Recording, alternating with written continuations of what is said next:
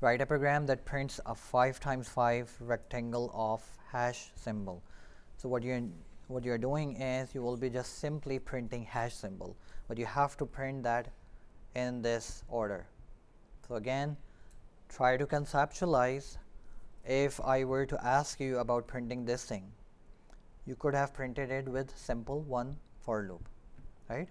Every time, how many times the loop should be running? 1 2 3 4 5 times, right? So you could have simply written a for loop to run 5 times and print this one. Now here you have to repeat the same pattern in second time, third time, fourth and fifth times. Okay, and same is the case here. I'm stopping the video and